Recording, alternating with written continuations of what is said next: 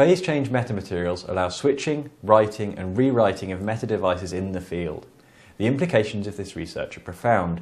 As we will see, we can modify, build, erase and rebuild meta devices in the field, allowing innovative approaches to building optical systems.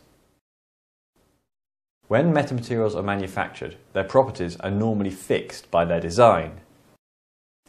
What we are trying to do is change these static properties into dynamically controlled properties by combining metamaterial concepts with active materials to create meta devices where we can control and switch optical properties on demand.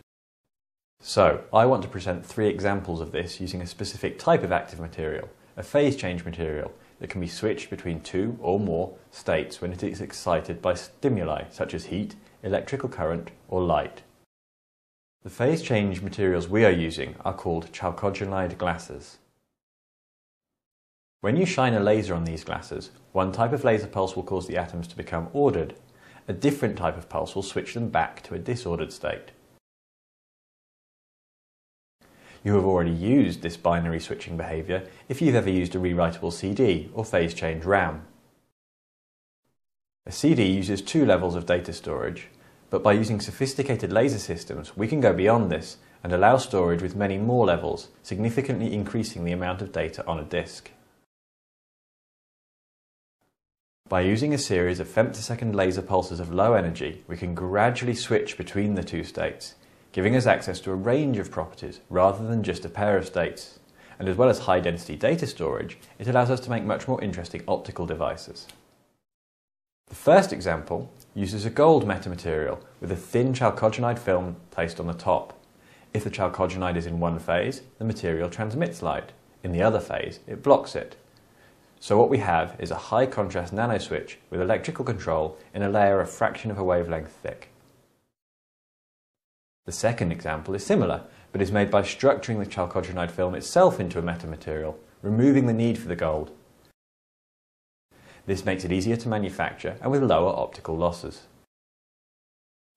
These switches could be a technology for future optical data handling and active optical components and coatings.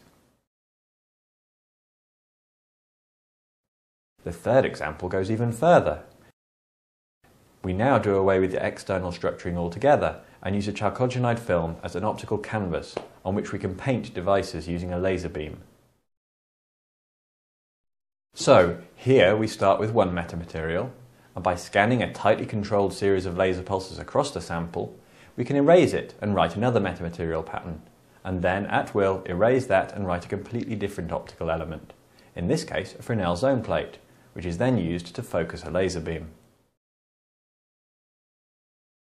We can even write completely arbitrary patterns into the surface, such as this demonstration grayscale image of a little girl, written into an area smaller than the tip of a human hair.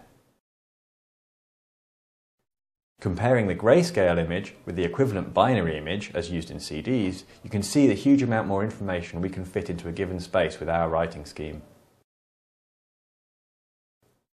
Even more exciting is the ability to write a true non-diffracting metamaterial with infrared resonances. So we can write complex optical devices such as lenses, holograms and metamaterial patterns, and this gives interesting opportunities in nanophotonics and high-density data storage.